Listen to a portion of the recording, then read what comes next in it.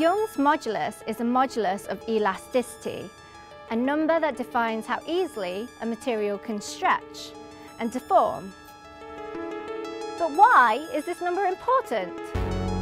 For engineering, this number is important when choosing building materials. Here's an example of an experiment you would do in undergraduate physics. This bar could represent a bridge or a road. The more weight you apply to the bridge, the more the bridge deforms. Here's a simpler way we can measure Young's modulus. We will need a micrometer, a caliper, various weights, a meter ruler with some wire, a clamp and a pulley. Using the ruler, we need to measure how long the wire is. Here I've made a mark at 1 meter. With the micrometer, we can measure the diameter of the wire at several positions along the length of the wire and take an average in order to determine the area of the wire.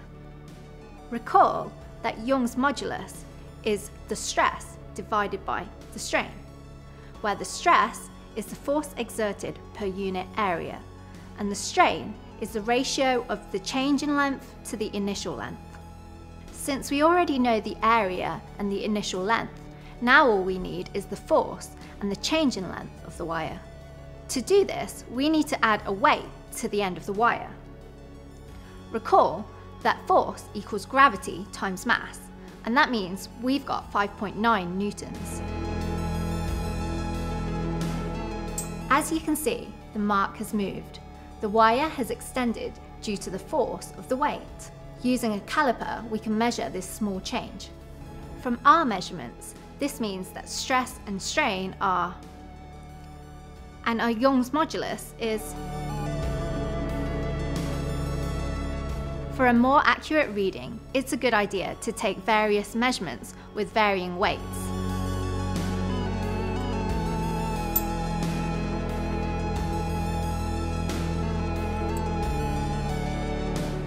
By making a plot of stress versus strain, we can get the Young's modulus simply by taking the gradient of the line.